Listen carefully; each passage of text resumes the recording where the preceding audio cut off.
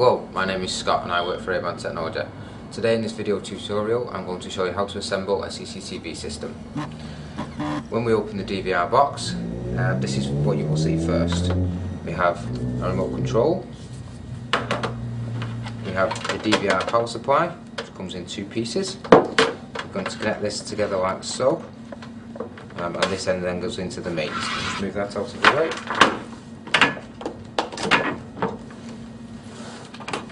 And you'll also have a USB mouse, as you can see. Right, this is a 4-channel DVR. As you can see on the front, there is a number of buttons to select each individual channel and menus and anything else necessary. There is two USB sockets on the front. One is an input for a flash drive for any future backup, and the second one is for the USB mouse, which plugs in like so.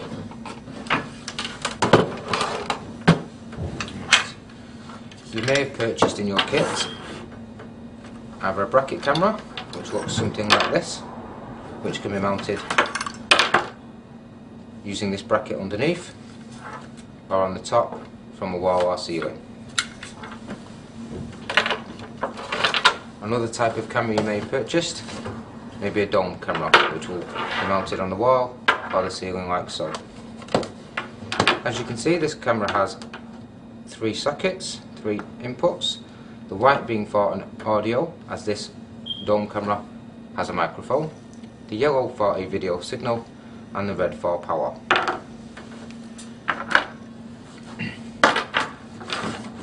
Also supplied with the kit is the connection cable. This is a 5-meter cable. They are also available in 10, 20 and 30 meters. Right, now as you can see, there is a red, white and yellow on either end. The important part is to get the red ones in the correct place. As you can see, this one is a male and this one is a female. The male end is connected to the camera, like so. And following the colours, yellow to yellow, it's a push and twist connection, so it's nice and secure. And finally, the white. As you can see now, the cable is all connected to allow power, video signal and sound from the camera down the cable. Next, you will receive a small 2-amp power supply, which, depending on which model of camera you will buy, will power up to 4 cameras. Also, you may receive a splitter. This is basically an extension of the power supply and will split the power according to how many cables or how many tails it actually has. As you can see, this is a 2-way splitter. What we do is we connect this end of the power supply to the female end of the splitter, and one of the splitter ends into the opposite end, the female end of the cable. This allows the power to travel from the mains up the cable into the camera.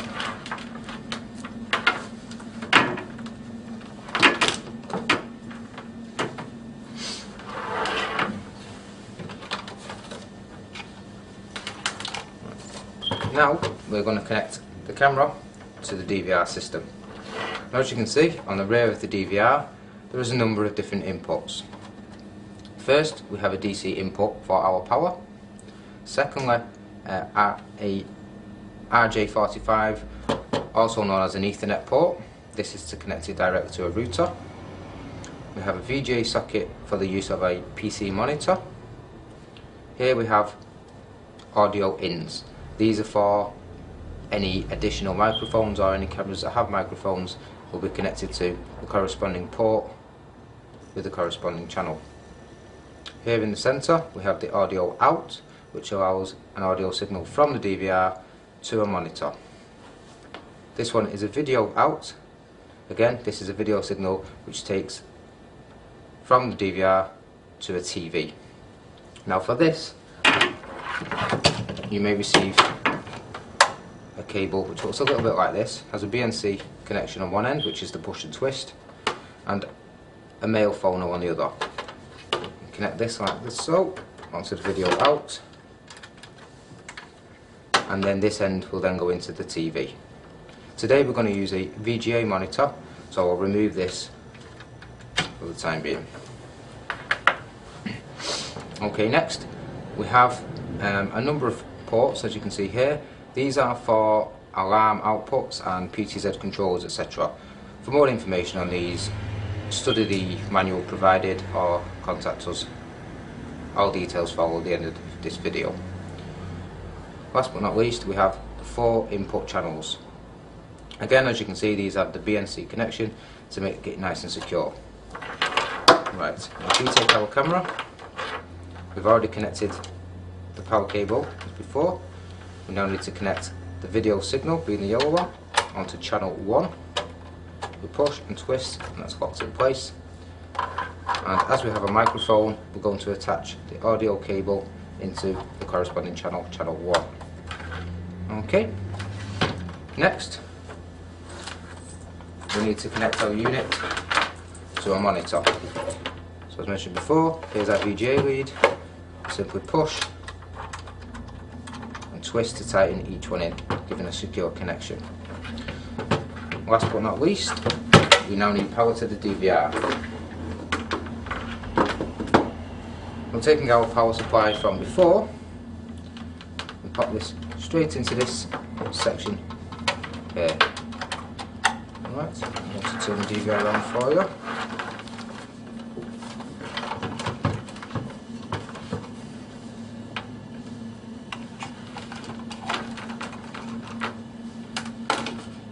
Just wait for our system to restart.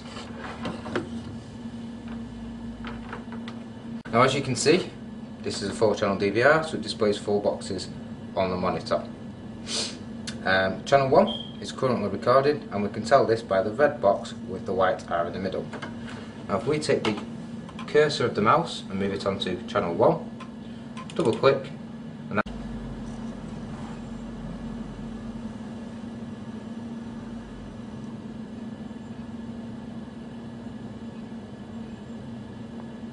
last but not least, when you purchase a CCTV kit from us, we will provide 2 A5 sized warning stickers.